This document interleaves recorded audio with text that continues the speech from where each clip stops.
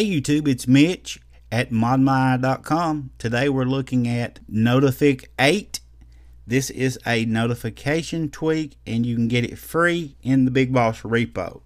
This tweak makes the iOS 7 Notification Center look like the iOS 8 Beta Notification Center. So let me show you what it looks like. Let's pull down our notification and you see where we used to have three categories. We had, before we installed the tweak, we had a today and all and a missed. Now we only have the today and notifications, and that's it. Which this is much cleaner, much easier to look at, and you also got your weather in here still yet. And here at the bottom you have the big edit button.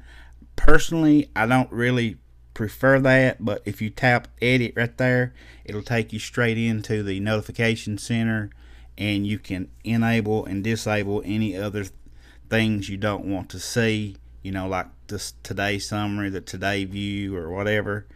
But overall, it's a pretty cool tweak. It makes the iOS 7 notification center look like iOS 8. So if that's something you would like to have, check it out. It's called Notific8 and it is free in the Big Boss repo. Don't forget to hit that subscribe button before you go.